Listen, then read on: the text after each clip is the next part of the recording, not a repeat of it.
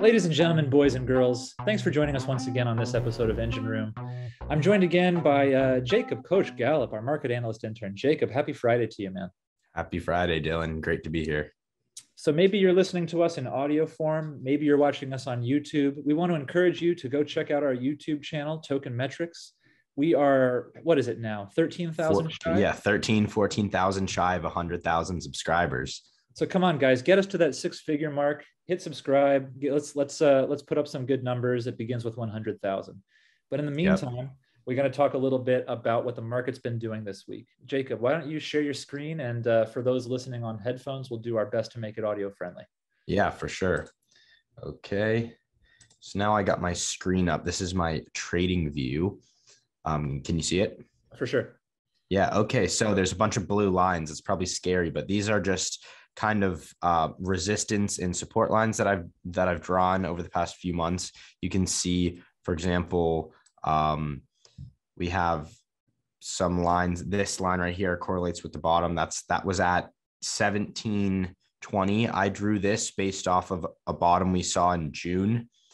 I drew that same support line before it hit this support in July, when it was in around July 14th, when it was trading around 2000. I drew that 1720 support line, and it hit that and bounced right off of that in July 19th.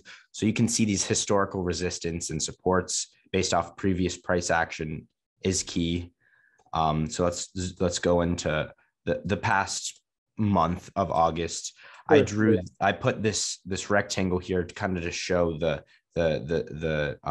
box, or the top and bottom we've been trading in over the past 3 weeks. You can see it's been pretty much sideways, and we're still in that about the same. I do want to talk about it, because about last week there was a huge kind of craze over the golden cross, that Bitcoin was going to hit the golden cross. And that's when the 50-day moving average crosses the 200-day moving average. You can see that actually happened. Let me zoom in right here. So we have the yellow line is the 50-day moving average, and the green line is the 200-day moving average. You can see on July 24th, it crossed the 50-day, went above the 200-day. And that's really once it started taking off. You can see, if I zoom out, it's around here, July 24th. And from July 24th, when it was about 2000 up to August 14, so 20 days, it went from 2000, about 2,100 to now 3,300. And I was just looking at this. You can see right here, if I zoom in, on August 27th, which is today, looks like the 50-day moving average might be crossing the 200-day moving average again, which is called the death cross, when the 50-day goes outside of the 200-day. And that's bearish price action. That leads to bearish movements. So that's something to look out for. Right now, what I'm going to say is that no one knows what the hell's going on. If you look at any Cointelegraph or any market crypto news, everyone's saying Bitcoin is either going, right now it's sitting at 48,000. It's either going back down to around 32,000 or up to 100,000. That's literally the headlines. Bitcoin's either going down or up. And I mean, that's kind of what's hard about it, is predicting where it's going to go. So I think there's a lot of factors that are in play. So we have both the cyclical action of legacy stocks. So usually in September and October, that's when the equity market tends to crash. We've seen over the past year, the crypto market has been following the same cyclical action as the equity markets. So that's something to look out for really in September. Around Labor Day, we really want to be looking at the crypto market, see whether it's actually going to start crashing then, or if it doesn't, then that's going to tell us that it's going to go higher.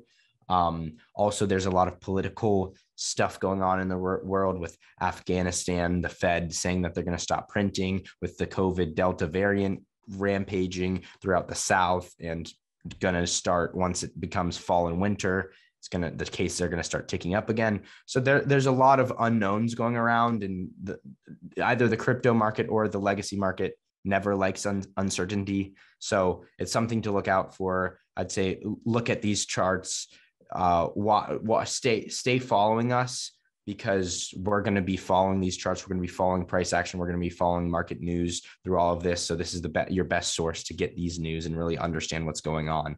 But for that, I'm going to say either Ethereum and Bitcoin, it's either going to go up or down. And that's what I'm going to leave it at. My favorite bit of trading wisdom is that up or down, the chart will continue to move to the right. Yep, exactly. Well, let's change gears to talk a little bit about Jack Dorsey, who is the CEO of Twitter, but he is also the CEO of Square. I have a lot to say about Jack Dorsey, but we're going to get to that in a minute, because he's in the news right now because he's basically throwing his hat into the ring on developing a decentralized exchange. It's called TBD, literally to be determined. So who knows what his specific plans are here, but all of this really seems to underscore some of my criticisms that I've held about this guy for a long time. Jack, I admire you. You're an amazing entrepreneur. You've done incredibly well for yourself. You're doing too much. If you're building a Bitcoin exchange, it means you're not solving problems that Twitter has had for many years around abuse and misinformation. So I think it's pretty exciting that an entrepreneur that carries as much weight as Jack Dorsey does. I think it's exciting for him to be involved in crypto. But it is so obvious to me that he does not need to be involved. I think he needs to put out the fire at his other house before he builds a brand new house next door, if that makes any sense. What do you think, Jacob? Yeah, definitely. I mean, that's one major problem of currently decentralized social media. There's a few out there, and their biggest problem is that since it's unmoderated, it's decentralized, no one controls what's being said. There's a lot of hate groups. There's a lot of kind of racial slurs or a lot of hate on that. And since they can't moderate it, that leads to a lot of problems and a lot of people not wanting to adopt or use these social media because they don't want to see hate. And that's honestly a problem with Twitter right now. It's kind of an argument or a problem. It's trying to moderate it, not have hate speech, but also to respect the freedom of speech. So right now, Twitter's having that problem, and they're centralized, have nothing to do with the crypto or the blockchain. And if Jack's trying to move towards decentralized, move towards crypto projects, if he can't even control a centralized project, how can he control a decentralized project is my thought. Amen to that. So Jack, we're watching you, and we're not the only ones. Figure it out, baby. Figure it out. But let's move right along. Let's talk a little bit about a little bit of internal company stuff. You guys should know, if you like what we do, if you like these videos, if you like our content, we are hiring writers. So right now on the Token Metrics LinkedIn page, we have 2 different job listings. The first is for a staff writer, and the second is for a cryptocurrency writer intern. If you want to work with me and Jacob and you want to make cool stuff, we're looking for you. So get in touch, send us your resume, and let's talk. But get back into a little bit of news here. Jacob, let's talk about El Salvador. Yeah. Obviously, El Salvador is big in the crypto news lately because of this pending transition to the country becoming taking Bitcoin as legal currency. But you were telling me before we started recording, that's not exactly what's going to happen in practice, is it? What's the yeah. So I saw this when I was looking at market news. This was earlier this week, around Tuesday or Wednesday.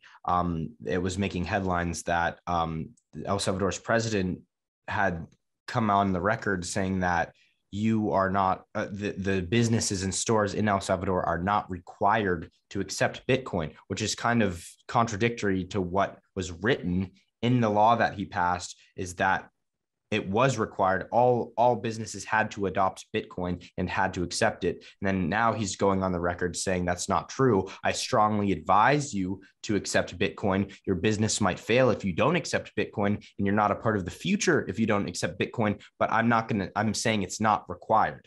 So I don't know if he was facing backlash for doing this, or it was too hard to implement to force all businesses to accept crypto. I don't know what it was, but it seems like now he's saying, I'm strongly advising you to accept Bitcoin because it'll help your business. You're going to be a part of the future, but you don't have to.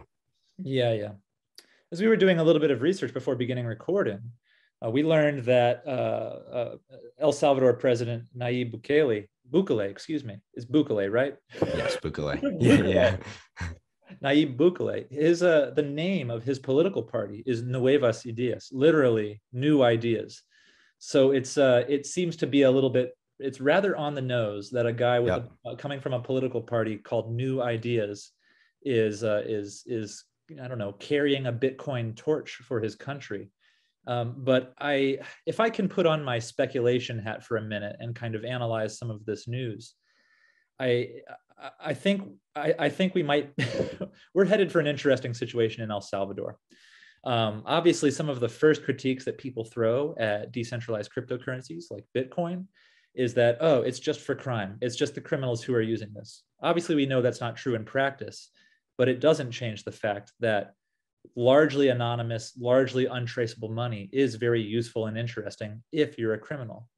Yeah. But I want to call your attention to, and maybe I can go ahead and share my screen. Let's get that. Yeah, for sure. I want to call everybody's attention to, where is the share screen button? Goodness gracious. There it is. I want to call everybody's attention to this article on insightcrime.org. This comes from October 2020. The headline is "The El Salvador President's Informal Pact with Gangs." So what does this actually mean? Well, according to this report, government representatives met with gang members both in and out of prison in order to earn trust with each other and trade favors. And among those favors was political access for Bukele's political party. So we have a president with who's documented for being associated with criminals, maybe not him directly, but certainly people in his own political party. So I don't know what's going to happen. Absolutely no one knows what's going to happen. I'm just going to say it smells to me a little bit. Yeah, a little fishy. So yeah, just as we're watching Jack Dorsey, we're also going to be paying attention to El Salvador. And Jacob, did you see the news that Cuba is now, it seems Cuba is taking a page from El Salvador's book? Yeah, I just saw that. I was looking at that earlier. That's interesting. We got to figure out a way to get to Cuba and just on a Bitcoin only kind of a trip. See what that's like. That would be pretty. Yeah, we could vlog it for the Token Metrics YouTube channel as just us in Cuba trying to a day in the life in Cuba of only spending crypto. Yeah. Like and subscribe. Yeah, exactly. Well, I think that wraps this episode of Engine Room. I've been Dylan. That was Jacob. Thank you for listening and watching, and we'll be right back with you next week. Stay with us.